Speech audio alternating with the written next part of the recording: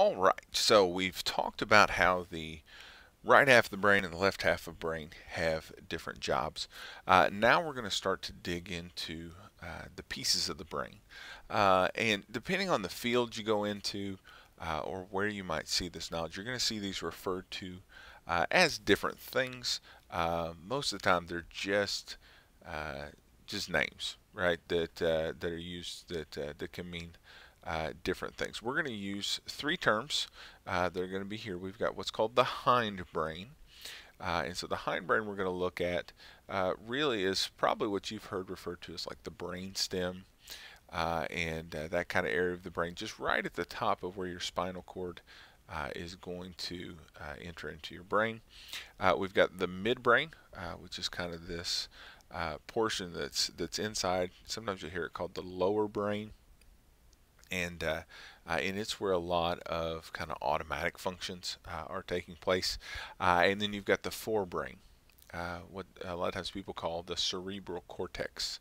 And the cerebral cortex is going to be where a lot of the higher level functions of the brain are going to happen. So what we're going to take a look at here is the hindbrain.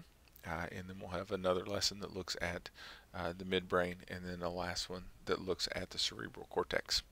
As we're doing these things, you need to be able to label where these parts of the brain are. If I were to give you one of these diagrams, you tell me, hey, this is where the cerebellum is, and you also need to tell me what that part does.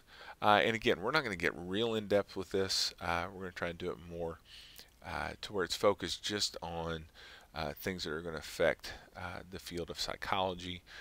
Again, if you were going to be a neuroscientist, you're going to go into a lot more depth with this than we would ever need to in an introductory psych course. But let's take a look at the hindbrain. So a couple of different things that are here for you.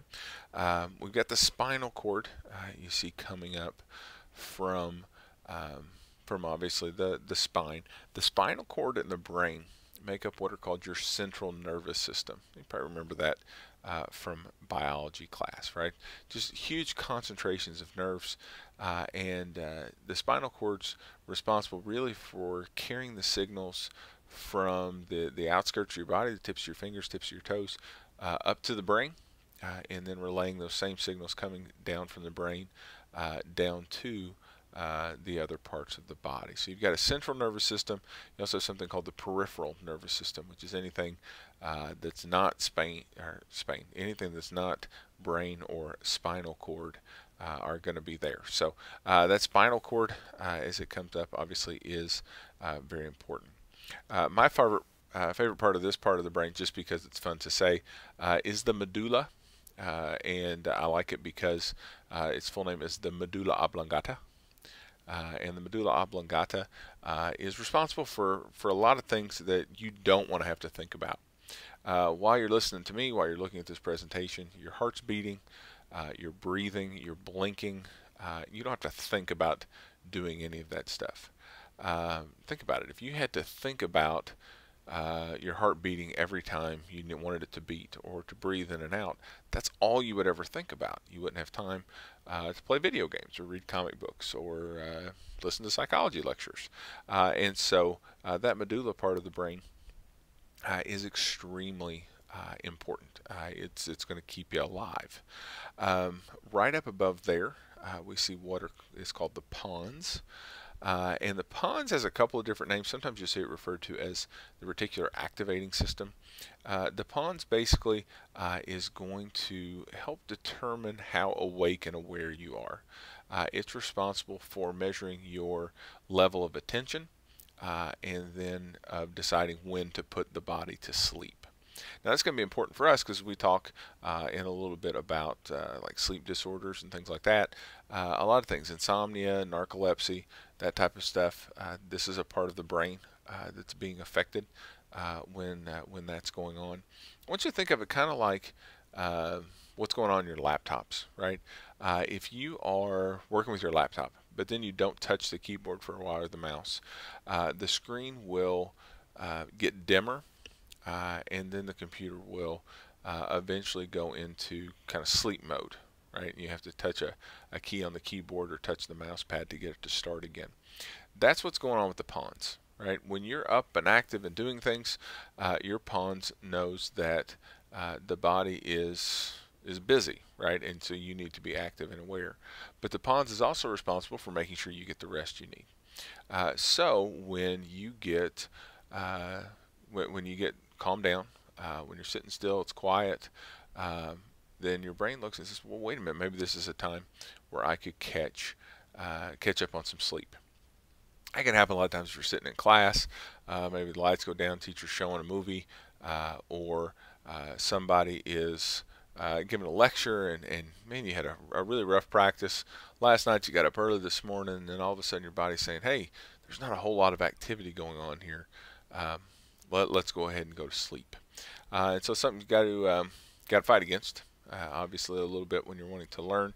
I remember being in college, and there was I lived in a dorm the first year I was there, and just down the hallway from my room was kind of our commons area, right? It was just this room, had a television. We'd have dorm floor meetings in there, but it had tables and chairs and desks and things like that. Well, there was one chair in there that I swear was the most uncomfortable chair that had ever been invented by mankind. But if I was tired and I needed to get through a little reading from psychology or history, I could go sit in that chair and guarantee you I was not going to be comfortable enough to go to sleep. And so that's kind of what the Pons is going to do. That thing that you see on the very back is kind of looks like a mini brain, especially when you see, and you'll see later some pictures of different parts of the brain. That's called your cerebellum.